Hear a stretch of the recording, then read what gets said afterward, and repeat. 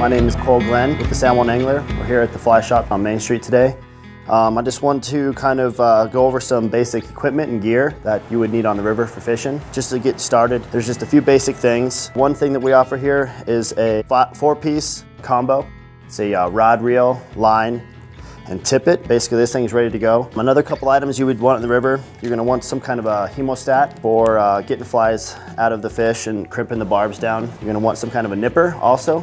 Clip your tag ends off your line. Having it attached to a zinger so that you don't drop it is also a good piece of equipment. When you're out there, you do want some tippet material, which is going to be basically an extension to your leader.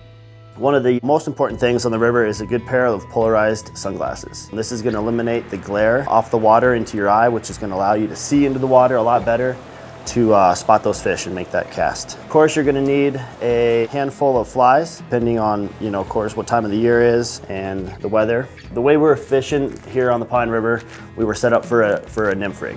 We're fishing basically under an indicator. We had 2 flies down below that, and also some added split shot, some added weight.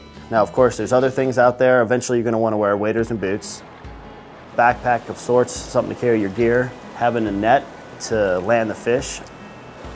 Just to get started, this is probably what you're looking at here.